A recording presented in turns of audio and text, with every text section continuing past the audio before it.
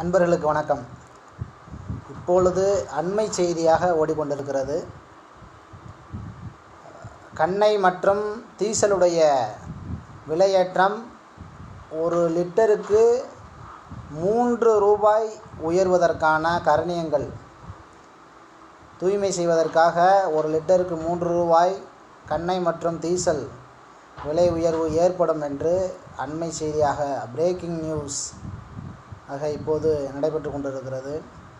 இது மக்களுக்கு பெரும் கொடுமையான ஒரு செய்தியாகத்தான் இருக்கும். மிக மிக கடுமையான செய்தி.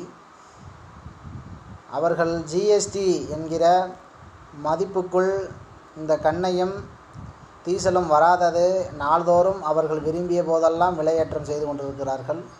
இப்போது கூடுதலாக ஒரு லிட்டருக்கு 3 ரூபாய் விலை உயர்வு என்பது எளிய மக்களை முழுமையாக அழித்தொழிக்கும் நிலைதான். இன்று எல்லோரிடங்களிலும் இருசக்கர வண்டி இருக்கின்றன. எந்த ஒரு தொழில் செய்தாலும் அதற்கு குறைந்த அளவு தானியையாவது பயன்படுத்த வேண்டியிருக்கிறது.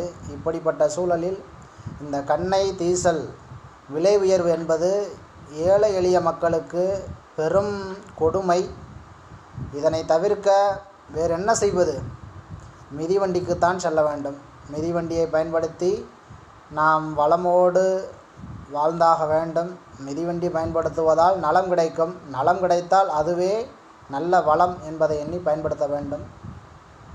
சில மாதங்களுக்கு முன்பு மிதிவண்டி வாங்க வேண்டும் என்று சென்றிருந்தேன். அப்போதே ஒரு மிதிவண்டியினுடைய விலை என்பது மிக அதிகமாக இருந்தது. ஆனால் நாம் அவ்வளவு தொகை கொடுத்து வாங்க வேண்டியதில்லை.